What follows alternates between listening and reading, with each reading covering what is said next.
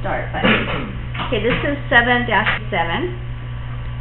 It says, examine, diagram it right. The smaller triangle is similar to the larger triangle. Write a proportion and solve for x. It will be helpful to draw the two triangles separately on your paper. I'm going to draw the two triangles. I'm going to make this one my larger triangle, this one my small triangle. Now my small triangle is easy because it's just, I can see this is x, so that's x.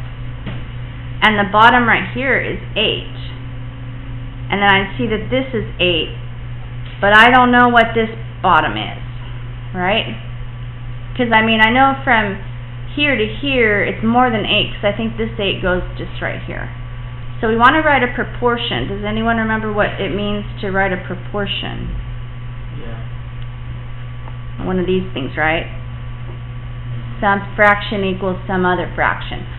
So I'm supposed to find out what x, oh, what am I doing? I had a 10 right here.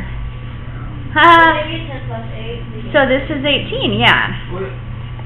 This is the big triangle, and this is the small triangle. The big triangle is the outside triangle, and the small triangle is this shaded one right here. Do you guys understand? These two shaded ones are the same, and then this one's the big outer triangle. Okay, so now we can do it though. What's our proportion?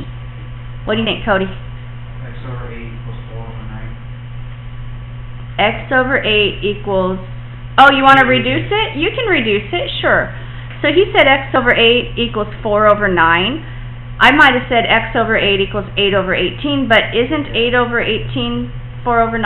Yeah. So that's okay. It reduces it better, makes it easier. Well, you're supposed to do that, aren't you? With the proportions? Yeah, I probably, once I had it up here, I would have done it. I would have reduced it. I'm going to reduce it right now, so now I see there's a 4 here. 4 goes into itself once. 4 goes into 8 twice. Right? Why make things hard on yourself? Now, but we know we have to do cross, or I hope that you know that you want to do cross products here. So you go 2 times 1 equals x times 9. Hey, this is ugly. This isn't very good. Is this right? Did I mess up? I got 2 9ths, and that seems pretty small for that. 7-3. It's supposed to be 32 9ths. So, is it bad that we went 8 over 18? Because, I mean, that we went 4 over 9? Is half of 8 4? Well, I mean, I feel like we should stick to what they give us, not simplify it. That makes me Because, okay, so 8 times 8 is 64.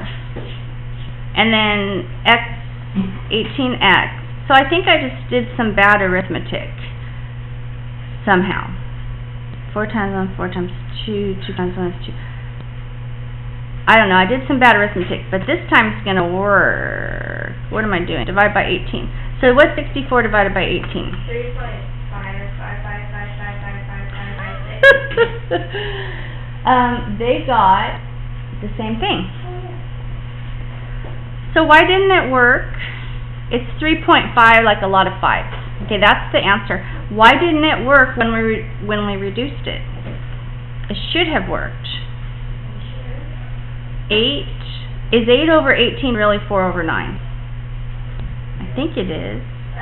Yeah.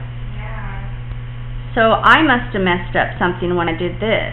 4 times 1 is 4. 4 times 2 is 8. I don't see what I did wrong. 9x equals 2. I don't know what to say about that, Cody, but maybe don't reduce it. Cross products works though, when we didn't reduce it.